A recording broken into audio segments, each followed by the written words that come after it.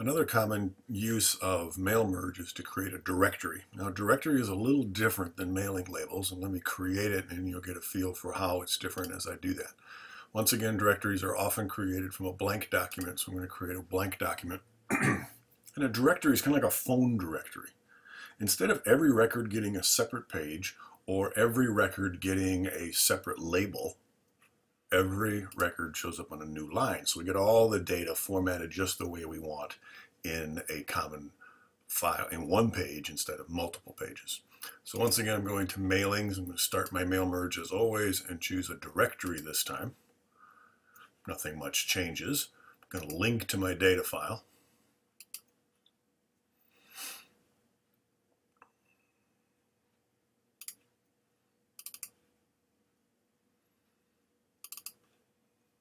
Same data file I've been using in all my recordings. You don't have to use the same one, but in a way this is a good example because it shows that you can have multiple documents that are all linked to the same data file. Always a good idea to store them in the same folder or at least consistently in the same kind of folder. All right, what I want to do here is I want to simply show the people's names and their phone numbers. So if I kind of a phone list, if I want to call for numeric or a money donation, I can call them. So once again, I'm going to insert my fields, the first name and the last name, and I want the phone number. Now what most people do in a directory is they have the first and the last name separated by a space in the first column and then the phone number over here someplace. And the book uses a nice technique, kind of the same technique I showed you in the tabs recording where I created a table of contents with leader dots to help tie things together. So I'm going to create a tab here. Remember, this is used to change the tab type. That's a right tab. I'd like to be all the way over here at the right margin. But from the Unit 2 recording, you might remember that I cannot set a tab here because there's already a right indent marker there. But I can set a tab here and then double click it to modify it. And I can change it in a number of different ways, but I think all I'm going to do is add the leader dots, set, click on OK, and then to put it the right margin, you simply drag it. So I'm going to point to it and drag that so it's in the right margin. Now in front of my phone number, I'm going to press Tab, and that moves it over. All right, so we have 12 records. Let's merge this and see what the end results look like.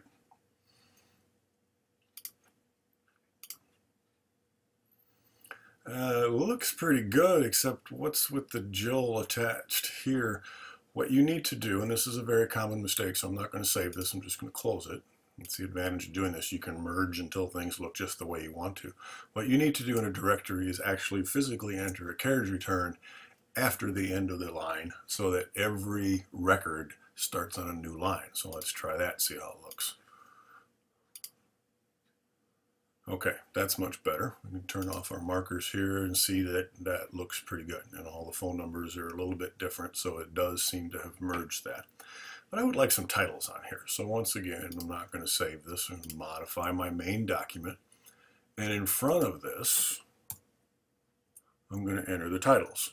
And so here we'll call this the adopter name.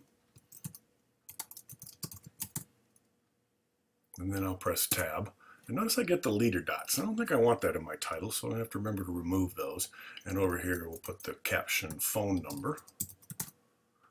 Okay, so the first thing I want to do is in this paragraph only, this top paragraph only, I want to remove the leader dots from this tab. I still want the tab there, but I don't want the leader dots. So I'm going to point to the tab, double click it, and take the leader dots out. Say none, set, okay, and now my headings just have the text. I think I'll make them boldface and underlined. And the same thing here. Boldface and underline. And let's see how that looks. That should look much better with the titles at the top. Uh-oh. Downside of the directory is everything you put into the main document gets repeated for every single record. Well, that's not what I want. So how do I fix that? Book doesn't discuss this, but let me show you. Again, that's not what I want, so I'm not going to save my merged document. The way you fix this, the way I would fix it, there's two ways to fix it. What the book would suggest is that you don't put it in here, so I'm going to cut it. You merge. And then when you get here, you just paste it at the top. And that works pretty good. But then every time you merge, you have to remember to put those titles back in there. There is a way to include the titles in your main document. The trick is to do it in the header. So here I go to the header, and I'm going to paste my titles up there. The header of the document is not repeated on every single page. Unfortunately, now I get a little side effect, and I've got a little extra space there. What happens if I take the extra marker out? That doesn't do anything. But headers and footers are designed to be a certain distance away from the top of the document. Right? From the top of the page, excuse me. This header is a ½ inch down of a 1-inch margin, a ½ inch down from the top of the page. Well, I can push it down a little bit so that it's closer to my text. 0.7 looks pretty good. There's a little space. Close the header, and now let's see how it merges.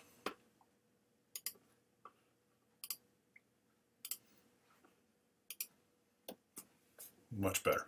These look like they're grayed out, but when you print them, remember that's a header. When you print them, they won't show up as gray. They'll be dark black. Right, so this is just grayed out because it's in the header right now.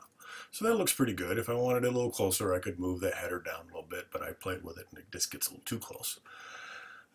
Don't think I like the single spacing, so again, I don't want to have to do it over and over and over again in my merged document. So I'm going back to my main document, and I'm just going to select this first line and go to the Home tab and change the line spacing to 1.5. Don't see much difference here. A little extra gray at the bottom. Once again, mail merge.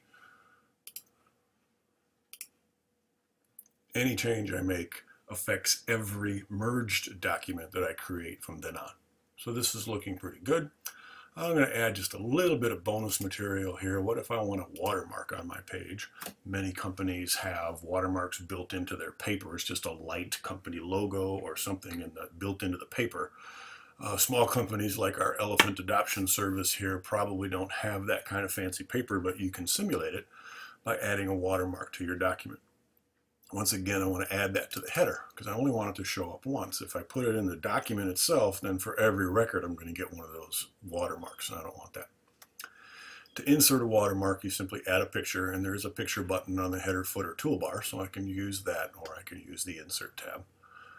I'm going to add a picture, and I'm going to once again go to my desktop, and I'm going to go find my elephant picture, but it's small. That's okay.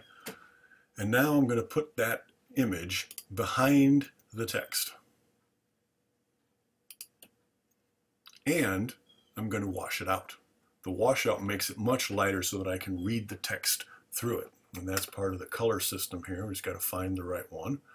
And there it is. See how it's light gray with no color, so that's a washout. Makes this much lighter.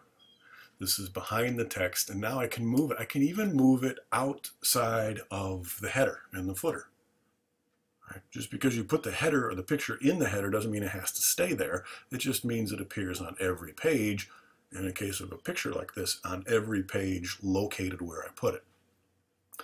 I'm going to change my zoom here so I can see the entire page. Make my elephant a little bigger. And maybe center it. And I played around with it a little bit, and I like to kind of have his elephant head lined up near the top of my titles up there. Okay, let's go back to 100% zoom. And he's a little blurry, but it's not bad. And if I now merge, I'm going to get lots and lots of names. Lots and lots of names, but just one logo and one set of titles.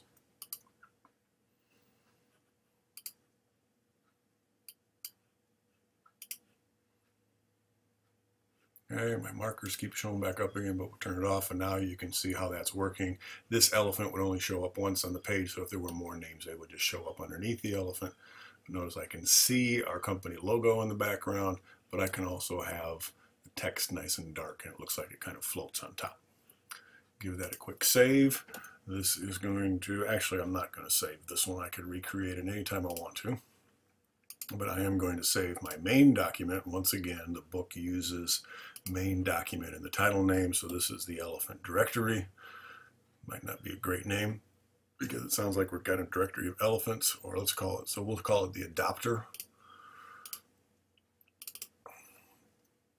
directory.